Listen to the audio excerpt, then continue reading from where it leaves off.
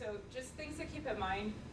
Unfortunately, there's not a silver bullet for recommending the right type of data collection or the right evaluation design. It really is context dependent. And think about, we said before, if you're doing a grant for $250 versus $250,000, those are very different grants. And so what you're asking in terms of the information up front, as well as the evaluative information at the end of that grant, looks vastly different.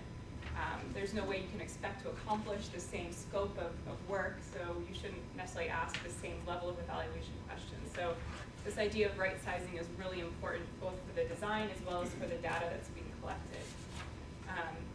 Evaluation designs are not one size fits all. There are times when one design is probably more appropriate than another design, and this is where an evaluator either within your organization or a consultant can be really helpful in bringing their experience of which designs work well in which situations.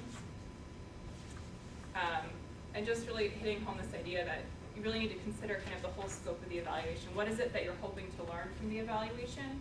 What are the resources you and the grantee organization have for the evaluation? What is the timeline? And what is the scope of work? And then, picking a design that fits with those